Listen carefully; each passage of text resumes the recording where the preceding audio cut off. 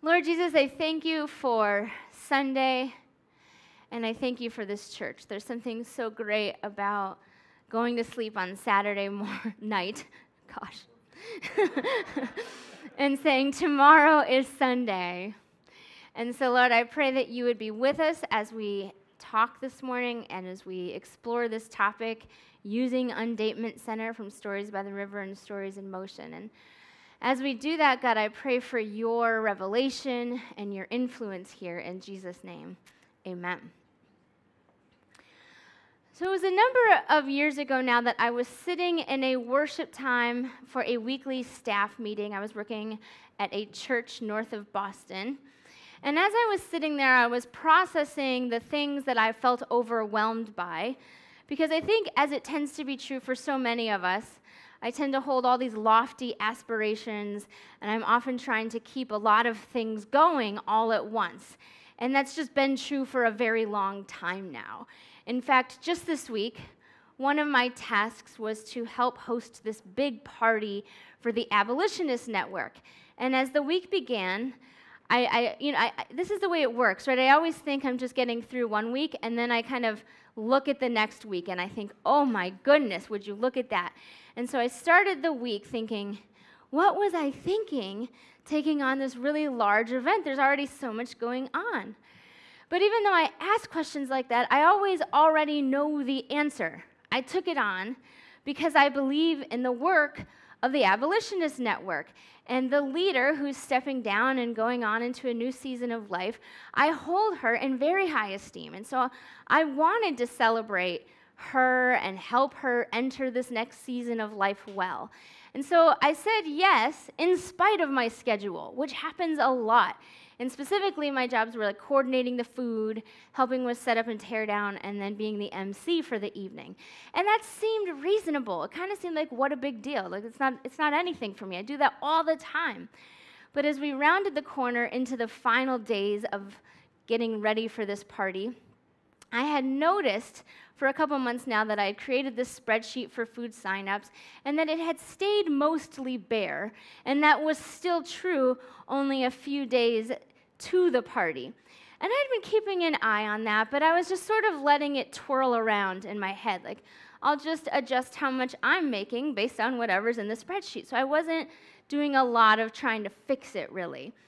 And so that was what's going on for me. But in the midst of all that, there was another woman who was looking at that spreadsheet, and she had a very clear hospitality gift, and she took notice of all the empty spaces in the spreadsheet, and she went into high gear. So there were texts at like 7 in the morning, there were requests for conference calls, there were requests from everything from balloons to maps. I was like, I actually don't own maps because they're all in my phone under this button called Google Maps. I just don't keep maps in the house anymore. But it sort of seemed true that she saw me as being in charge of all of this, and that she saw herself as being far more capable of this task. And she was ready to dedicate the rest of her week to making sure this party was special.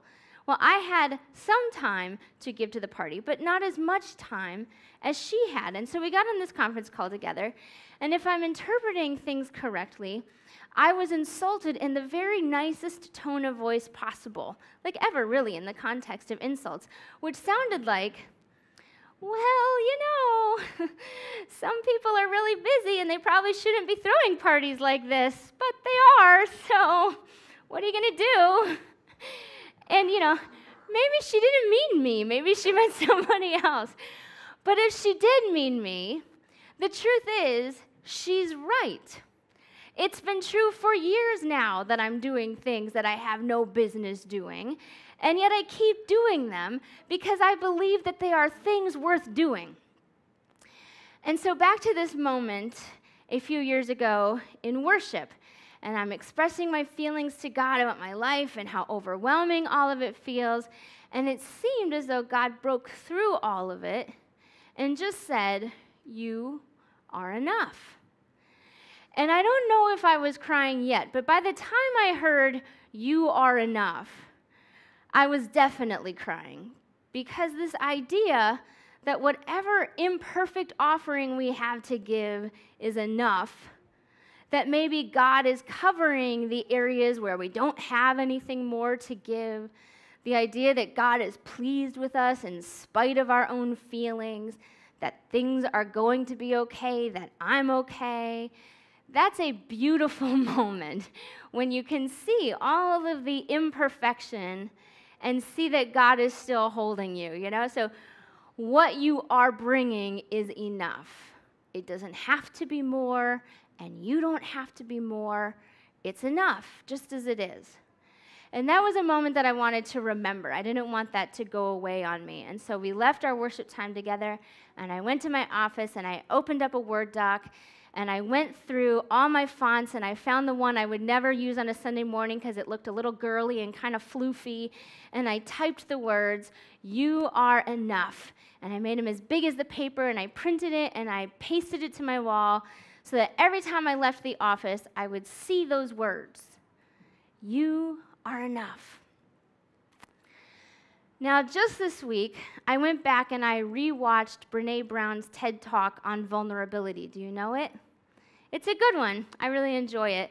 And she asserts that the one commonality for people who feel happily connected is that they're willing to embrace vulnerability. They're willing to be honest that they're less than perfect. And it helps others around them as they admit that to do the same, so that everybody feels free to say, me too, I am also less than perfect. And that they generally feel happier and more connected as a result of their vulnerability. And this reminds me of a verse on the top of your program. This is John 12:24. It says, "Very truly I tell you, unless a kernel of wheat falls to the ground and dies, it remains only a single seed. But if it dies, it produces many seeds." And I'm sure you could interpret that all kinds of ways, but it does seem to me that being vulnerable is one way that a single seed dies and then ends up producing many more seeds. So in my case, I'm an imperfect person. Maybe I don't have any business helping to host a party with everything else going on. I'm responding to texts about color schemes while I'm trying to feed my kids dinner. And I'm on a conference call while my baby decides to be really chatty in his loudest voice possible. And I'm asking Dominic if he can come home early from work on his second day at a new job. It's so messy and it's complicated and not necessarily ideal. But maybe it's enough. Which, just to say, the event was great. There was more than enough food. Everybody who shared did so meaningfully, and sending Sarah and her husband off with blessings into their next chapter felt so meaningful. Like maybe when they stepped into a difficult moment, they'd be able to look back on this moment and remember God's blessing, and it would carry them in some kind of way. And then we got to rally for the future of Abnet, and all of it was worth doing. But it takes risk, and the reward comes in saying yes to that risk. And so in order to talk more about that, I want to show you the latest of the Stories by the River collaborations, which Trevor is actually featured in. So it's a short comedy about a young man trying to get back into the dating scene.